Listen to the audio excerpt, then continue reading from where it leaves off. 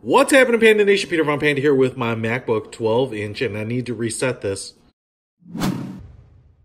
So here's my opinion on how to, wipe it out. First of all, you want to disconnect your computer from anything that, uses backup services, syncs with Dropbox, Google Drive, those types of things. But then you also want to go in here into iCloud and disconnect your computer from your iCloud account.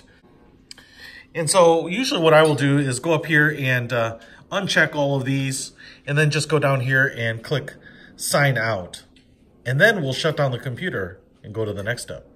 All right, now that I've got all that disconnected, I'm gonna turn the computer on here, and I'm also gonna hold down Command R while it's booting up. Okay, now on my MacBook 12, you actually have to hold it down quite a while. The status bar kind of fills up twice, but then you get this, the Mac OS utilities. And the first thing you're gonna wanna do is go down here to disk utility, repair, erase a disk, and then you click continue. And then you're going to wanna find your disk, which is usually Mac SSD or Mac internal hard drive. And then you're going to want to erase it.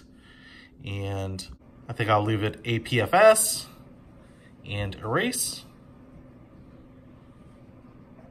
And then once that's done, just exit out of this and then go back here and go to reinstall Mac OS, and it will install a clean, fresh, vibrant copy of your Mac OS operating system. And then once it gets into the setup and configuration, you can shut it down, hand it off to the next owner, give it away, or reset it up, from scratch. That's really it. How to reset your MacBook back to factory settings. Peter Von Panda, out.